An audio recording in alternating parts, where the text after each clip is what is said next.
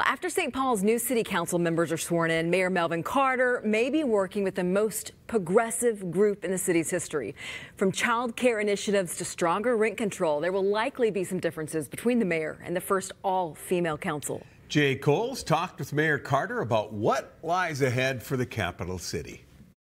All 7 members of the newly elected St. Paul City Council are under the age of 40, and Mayor Melvin Carter is just 44 years old. There's a youth movement in What are you trying to say? You're the old guy.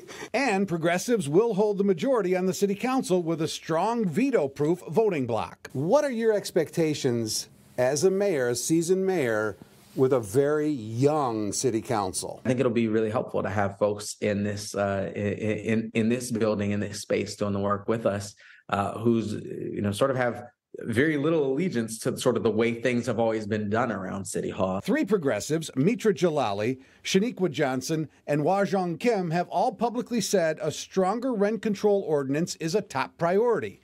And that could include removing the current 20-year rent control exemption for new construction. How would you feel about any proposed changes to, say, the new rent ordinance? Well, I haven't seen any proposed changes, so I don't want to get too far out and kind of reacting to hypotheticals. Obviously, a new construction exemption is something that I've argued for. Is something that I've supported. Frankly, I would support making it, even extending it even further beyond 20 years. A likely disagreement when the new city council revisits rent control. Do you anticipate you might have to use your veto power more with the new council? No, that's not something I'm anticipating. Again, I don't want to go too far down the road of imaginary hypotheticals, and it's just not something I'm thinking about. Let me tell you, the council members who we've elected are council members who I supported, who I've spent the last year kind of working with, who I think are incredibly thoughtful individuals. What is the one thing you think you can do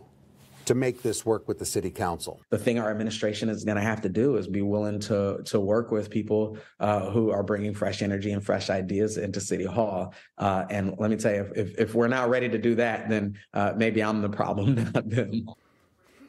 Mayor Carter says one of his big priorities next year is to use the money from the newly approved 1% sales tax to increase and rebuild the city's infrastructure.